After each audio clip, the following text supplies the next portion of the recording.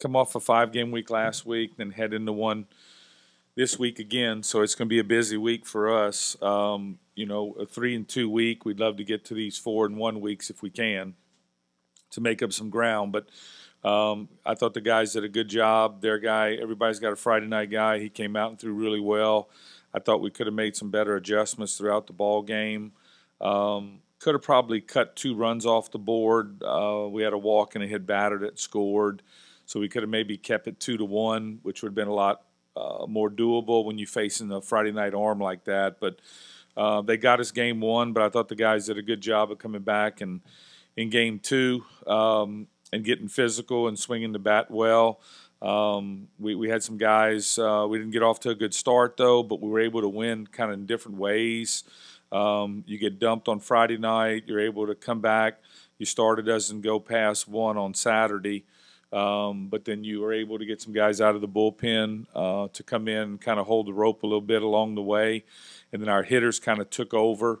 And then we were able to finish them on Saturday, then come back on Sunday and, play a close game. Perrin really looked good throughout the ball game. And then Jay Schultz came in and closed it out for us. So that's a small ballpark. So anytime you play a close game, it's a dangerous game. And we were fortunate enough to finish them and win the series. So that was, good to take 2 out of 3 on the road. We'd love to have gotten all 3 of those, or again, had a 4-1 week instead of a 3-2 week. But considering the way we played on Tuesday, on the UNO game, then the long game on Wednesday and the extra innings, then the bus ride out the next morning really early out to Little Rock. So it was a unique week for them, and I thought they did a good job of handling everything that was in front of them.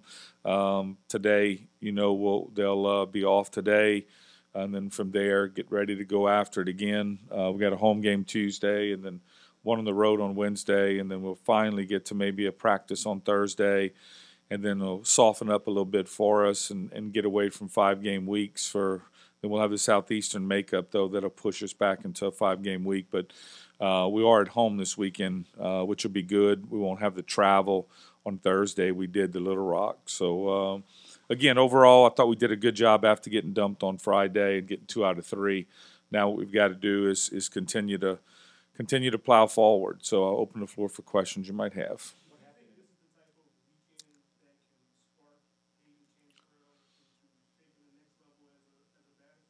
Yeah, I mean, I think he's got to realize you're not going to play at that level probably every night. He raised the standard pretty high that day, but we knew he'd come on sooner or later. That was a good ballpark to come on in. The ball travels there. I thought we were going to score some runs.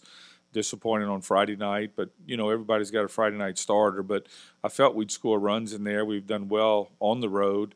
So yeah, we needed him to get going. And that was a big weekend for him, confidence-wise.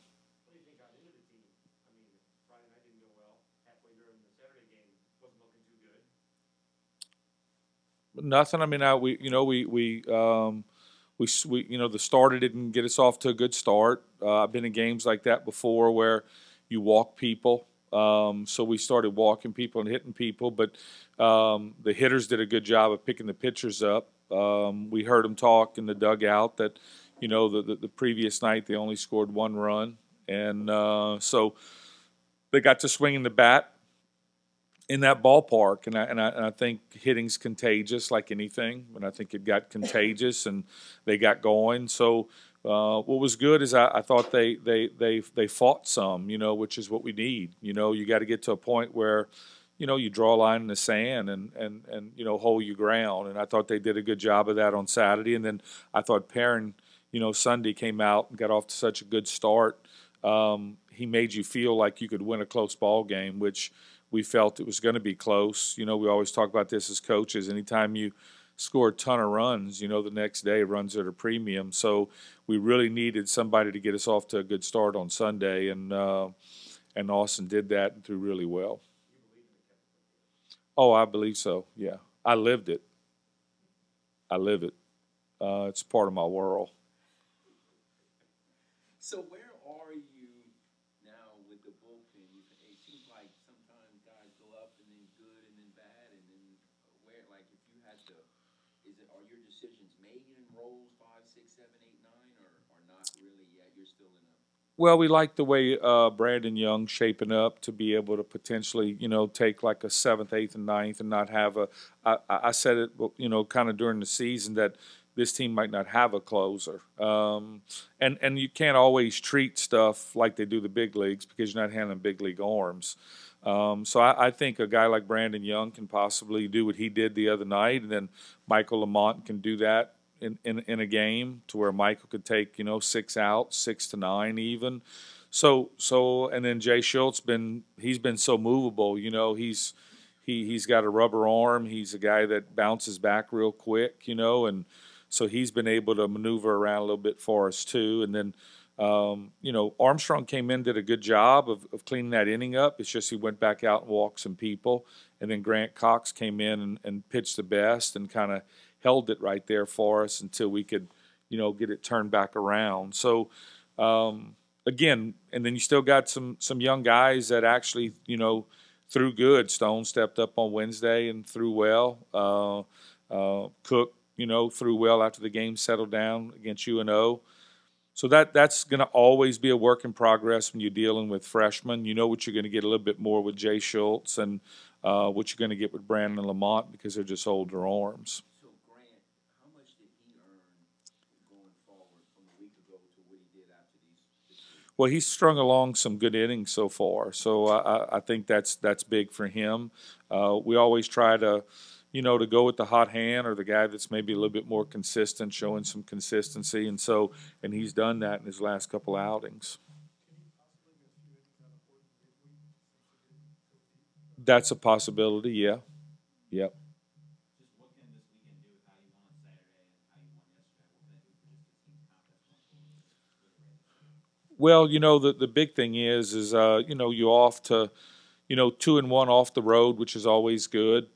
We just have to continue to, I think swing the bat and swing it consistently. We've always swung it good on the road. I think we just have to continue to swing the bat better at home. I think that's been the big thing for us is that we score on the road. We're more physical on the road, and then when we come into our ballpark, we're not as physical. And so I think that's the one thing we've got to continue to do is continue to try to swing the bat consistently at home.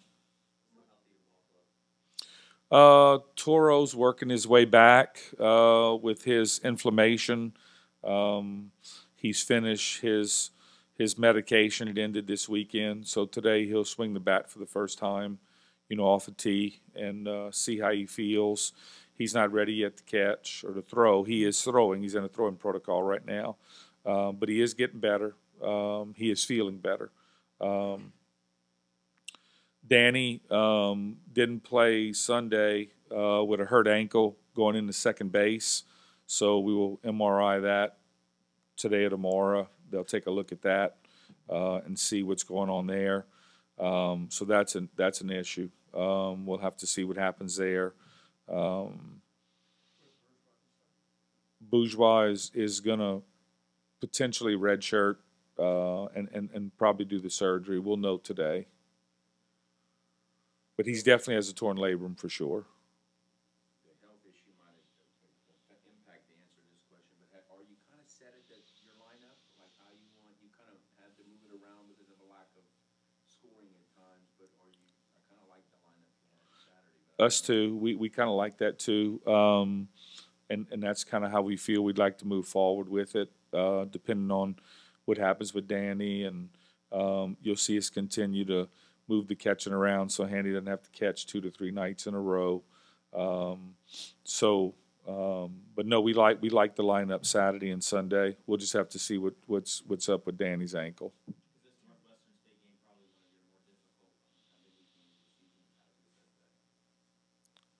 Not really. I mean, I think every game's like I said before.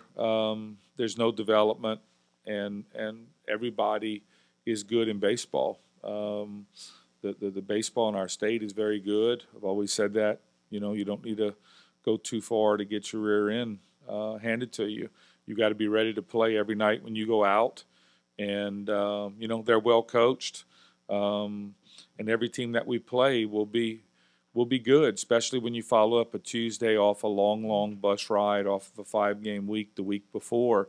We don't charter. This at Major League Baseball, so these are kids, and so that's the biggest challenge. You don't get to practice on Mondays because you got to give them a day off, and I like to practice before we play, but you don't get to do that on Tuesdays. So Tuesdays are always dangerous. Well, I think the big thing for us is I think we just need to try to continue to solve I think scoring more runs at home. I think that's the issue, and they're catching us at home. Um, in baseball, or in any sport really, it's a lot of time it's when you catch people. Some people you catch them, they're on fire. Some people you catch them, they're struggling. A lot of times it's when you catch people. We just have to. I just think swing the bat better at home. I think that's the biggest thing for us, and try to get. We had consistent starting pitching going, and Harton's been removed twice early, so we've got to fix that. And I just think swing the bat better at home. We swing it good on the road. For some reason, at home we don't swing it as good. So I think that's the biggest thing for me is for us to swing the bat better at home. Are you being extra careful about not extending or overextending Gunner, or does he just not have that in him at this point, or would you just do it very gradually, or what? Yeah, I think we're just trying to be careful with him, and not give him a heavy workload. He's still coming off dealing with a little bit of that inflammation that he had. He's taking his medication for it. His UCL is really good, in the MRI he took, so that makes us feel good.